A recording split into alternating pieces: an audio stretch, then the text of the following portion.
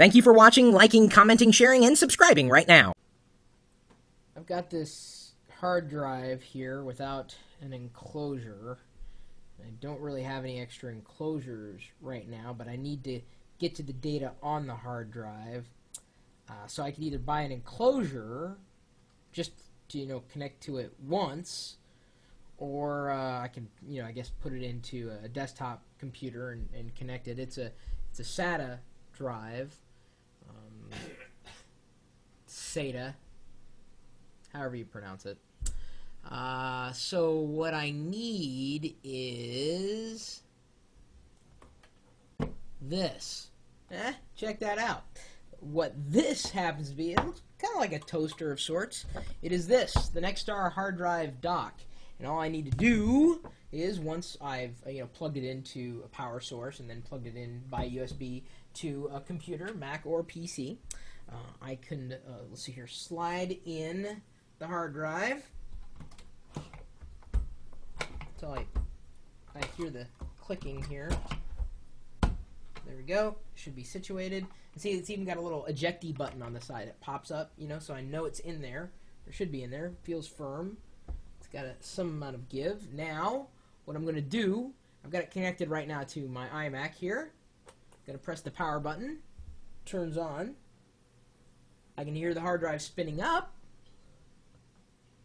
And now I'm going to look here at my Mac that is using VMware Fusion. Did you hear it go doo-doo?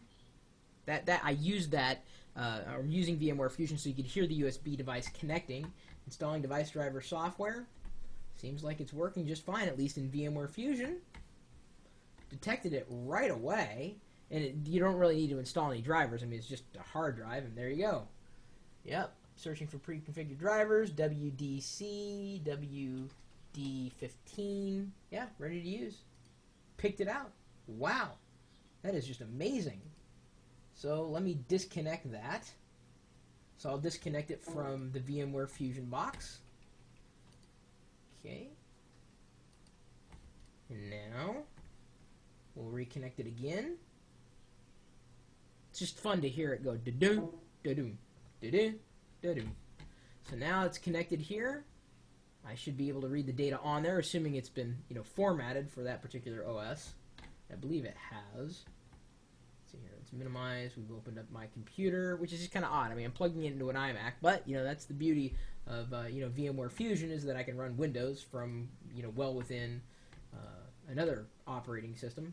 This case being Mac OS 10. So wow, that was kind of almost too easy. Like, it shouldn't it be like way more complicated than that? Like, shouldn't I have to like do something else? No, I don't. That's kind of nice. I gotta admit, that's very nice. All right, let me unplug it. I'm seeing if I can really mess it up, but I can't. And I know what you're thinking. I was using USB. The nice thing about this particular unit is, yes, this is a SATA hard drive, and it even comes with an eSATA cable. So if you've got an eSATA port, external SATA, then you can connect the drive that way. Or it also comes with something that can go into an empty slot on the back of your machine and then plug into an empty SATA port on your motherboard. Wow, that was exceedingly simple. I'm seriously amazed. It can't be that. It can't. Spinning down, shutting down. She's off. Where's my wrist strap? I gotta ground myself so that I'm not gonna, ruin the data on the hard drive. Press eject. And that was it. And the nice thing is that it'll accommodate both. Well, let's see here. Yeah, right up, I think it says. Hang on. Let me just verify here. I'm confident it will. Yeah, 2.5 or 3.5 inch SATA drives. And right there, you can see the little flap here on the top. Like I said, it's like a toaster of sorts. Let's see here. Yep, plug and play. Add storage to any system with USB or eSATA. Supports SATA up to a terabyte. Eject button. You saw that. Simple to use. Easy. Blue LED. Hard drive activity light. Transfer rates with USB or SATA or eSATA. Just what you'd come to expect. Yeah. About the only thing I think is I guess a negative, if I had to point out a negative, is the fact that the power supply is external. I kind of wish it was on the unit itself. It would just save desktop space.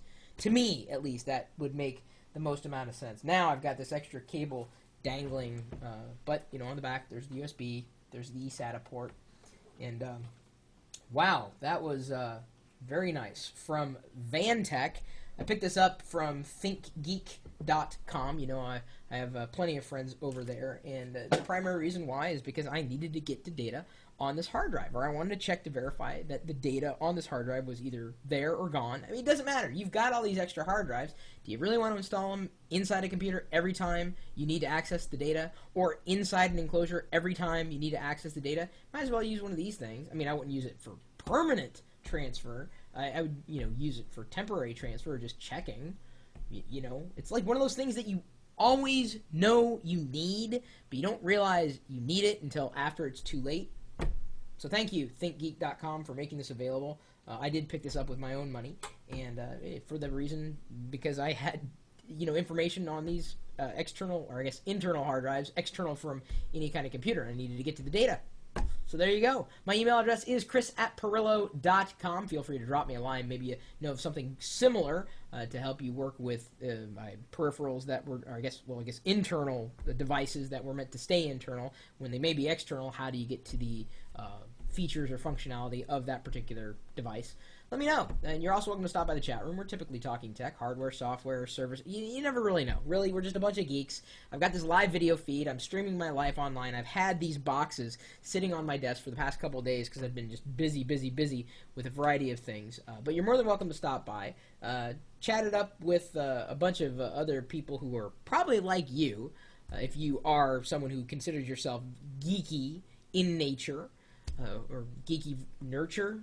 I don't know, it's the whole nature versus nurture art. Can you really nurture a geek, or is it just nature for you to be a geek? I mean, at birth, is it decided that you will be a geek? Is it really like because you get excited when you see things like this? I do, but I don't have much of a life. And you can see me streaming the not much of my life online, 24 hours a day, 7 days a week, in conjunction with the chat room at live.pirillo.com. We'll see you later.